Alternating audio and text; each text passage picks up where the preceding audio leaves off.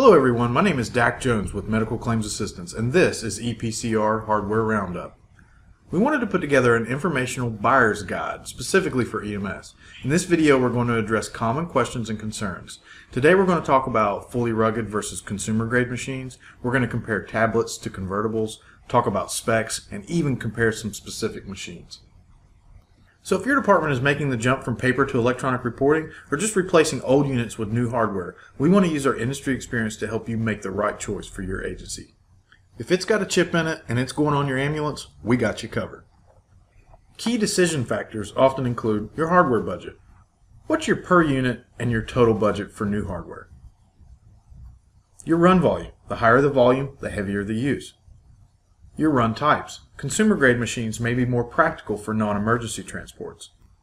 And finally, your crew members' destructive tendencies. Do your crew members often break things? Consider paying a little more for a fully rugged unit to avoid the replacement cost of standard consumer grade machines. One of the first decisions you'll be facing is fully rugged or consumer grade machines. EMS administration will often ask, do we really need a fully rugged machine? The answer to that question is almost always yes if your budget allows for it. These are not only PCs that you're walking around with, but need to be durable enough to keep up with emergency response. I'm not saying there aren't any exceptions. Consumer grade machines can be more practical for non-emergency units. There are also many great docking solutions out there that can make these machines more viable for EMS use. You could also take the popular gambler's approach, which is, oh, I can afford to break one or two of these and still come out ahead. We'll leave that up to you. Now we're going to talk about convertibles and tablets. What's the difference between a convertible and a tablet, and which one will best meet the needs for my agency? Convertibles are laptops with collapsible screens that can swivel or fold onto itself, converting it into a tablet. There are only a few drawbacks to a convertible over a tablet. One of them is price. They're usually more expensive than a tablet. They're also a little bit heavier and a little bulkier due to the keyboard. Now to talk about tablets. We're seeing a tablet revolution in the tech industry, and for good reason. Computing has never been so easy. But just because we love our tablets at home for social media, web browsing, and playing Angry Birds doesn't make them perfect for EMS. They're great for mobility, being the most pleasant device to carry around. But this is the question you need to ask yourself. How do my crew members feel about an on-screen keyboard? Most charting applications are pretty accommodating with this through the use of smart user interface elements, drop-down menus, and checklists, reducing the amount of typing needed to validate a record. But there's one common problem area. Where do you do the most of your typing? Yes, the call narrative. Getting through one of these for a no-treat, no-transport call isn't too bad, but detailed documentation of a cardiac arrest event is another story. Moving on to the always confusing specifications. Your ePCR will have a minimum spec requirement, but if you're purchasing a machine that's been manufactured in the past 3 to 4 years, it's likely to meet or exceed that minimum requirement. For your processor, today's standard for processors are 4th generation Intel quad-core processors. They come in the flavor of i3, i5, or i7. These chips are fast, so don't worry much about this, although I would prefer the i5 for the extra boost in performance. Outside of video editing, the i7 will not provide a performance gain over the i5. Now for your RAM. Most modern machines include a standard 4GB of RAM, which is enough to do the job without any issues. But more RAM is never a bad thing. If you can get 6 to 8GB, great. If you are considering a machine that has less than 4GB of RAM, like a refurbished unit, make sure to ask if it can be upgraded to 4 or higher. If not, I'd pass on that unit. Okay, so moving on to a very important specification here, the display type. First you have standard touch. It's legacy technology that allows only a single point of touch. This can be sufficient for electronic reporting, but can often make retrieving signatures cumbersome.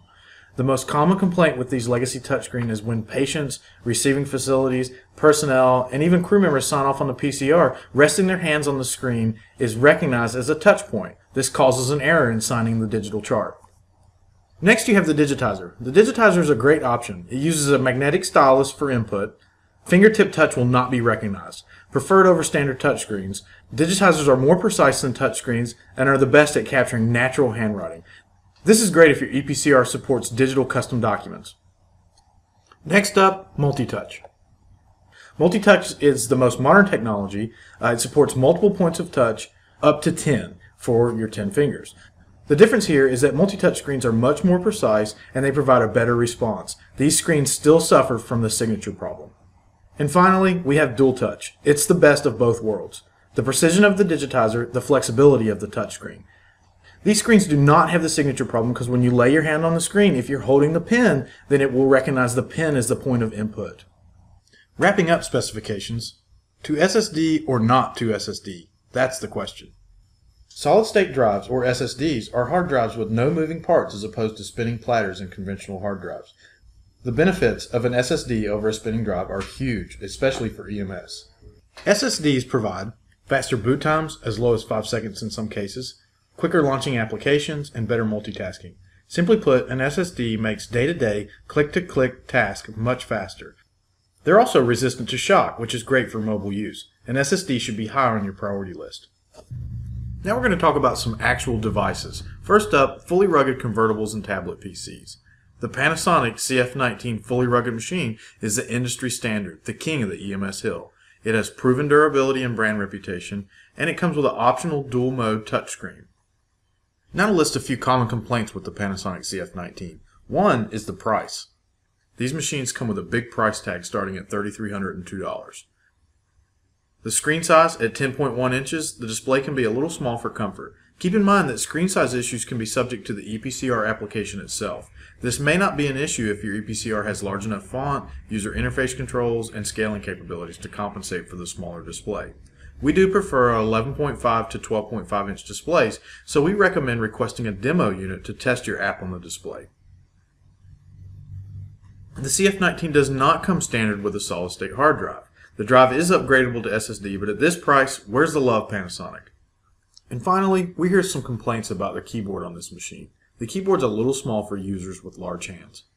Going up against the Panasonic is the Getac V110. I'm really excited about these devices. Getac's releasing some awesome equipment. This unit, the V110, addresses all of the issues with the Panasonic. It has a starting price of $2,200, tons of standard features including waterproof, backlit, full-size keyboard, 56% bigger than the CF19, an optional dual-mode touchscreen with digitizer, a larger display at 11.6 inches, and the best industry-standard 5-year bumper-to-bumper warranty with accidental damage protection. The only negative I can find with the V110 and Getac in general is name recognition.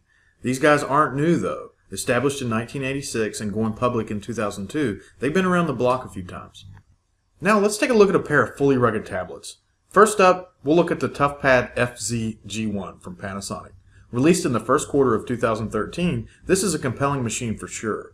With standard dual-mode touchscreen and digitizer and a low price point compared to its big sister the CF19, this machine is a good choice if you're shopping for a fully rugged tablet.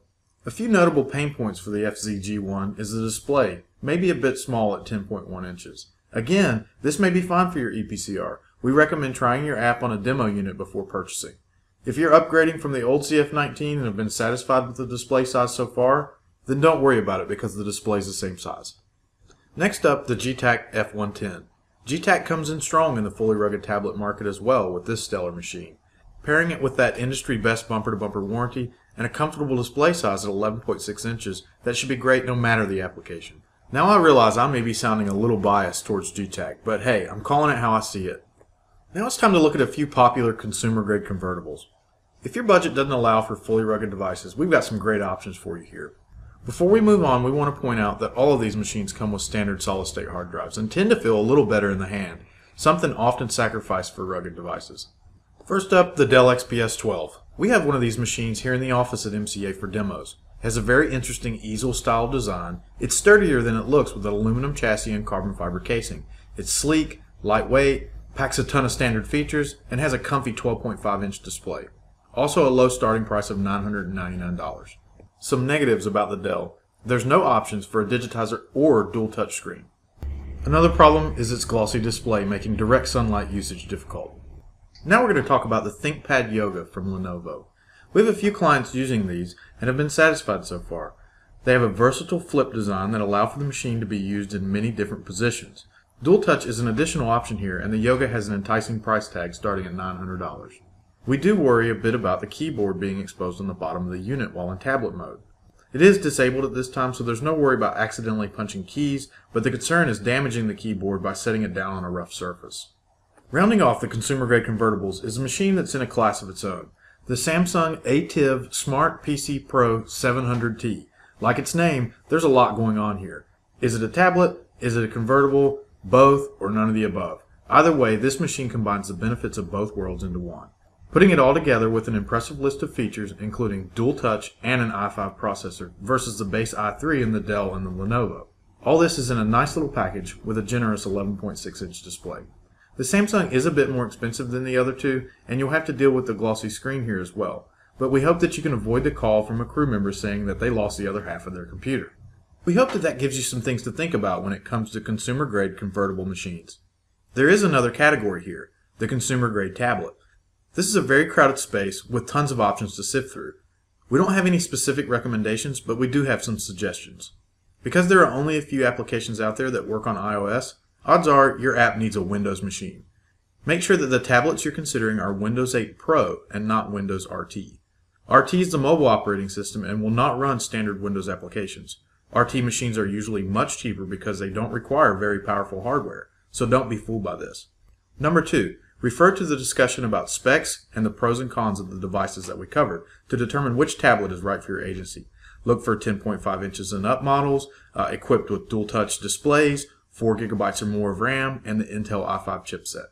You can find my contact info in the description below. We're also including links to MCA and all the products we've discussed today. We hope this video has been helpful, so please like, comment, subscribe, and share.